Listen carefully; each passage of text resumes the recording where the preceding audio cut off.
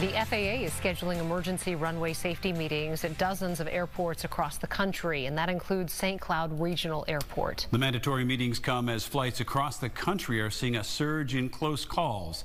Fox's Kaylee Schuyler joins us now from Bradley International Airport in Windsor Locks, Connecticut, with more on this. Kaylee.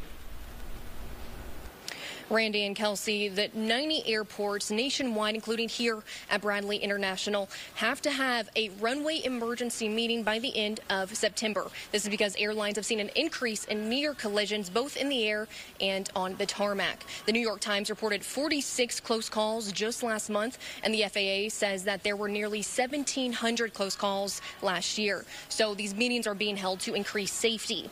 Some of the locations include Reno Tahoe International, Dallas Fort Worth International, Washington's Ronald Reagan, and New York's LaGuardia. The FAA says 60% of close calls are because of pilots rerouting or making a wrong turn. 20% are miscommunications between staff, and another 20% are vehicle or pedestrian interference.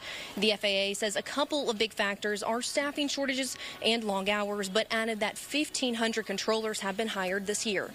The failure rate of trainees is very, very high. So they might hire 1,800 in a year.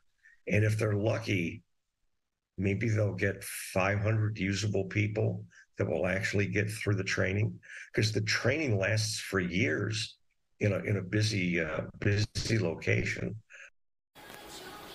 The emergency meetings taking place over the next month will identify the unique factors at each airport and identify how to lower the risk of close calls. In Windsor Locks, Connecticut, Kaylee Schuyler, Fox 9. All right, thanks, Kaylee.